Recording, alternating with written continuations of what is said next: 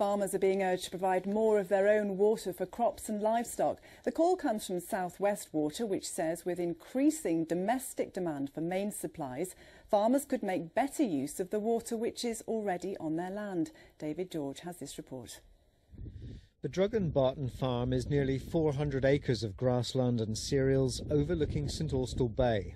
They've got more than 600 sheep and some cows. Robin Kendall's family have farmed this land for over 300 years.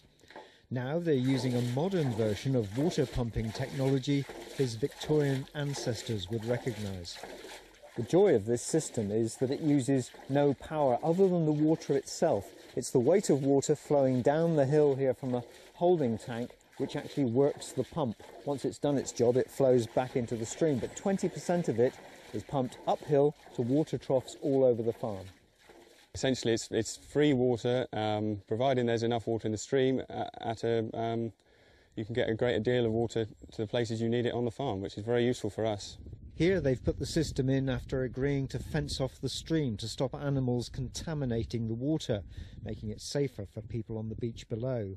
But South West Water say these Papa pumps, which are made in Cornwall, can also be used to pump water into storage tanks during flooding, to be released during dry weather. And it saves farmers money. So why is the water company trying to offload its farming customers? There's been a lot of development in the southwest, as you're probably aware, and the more houses that go up means there's more demand on mains water.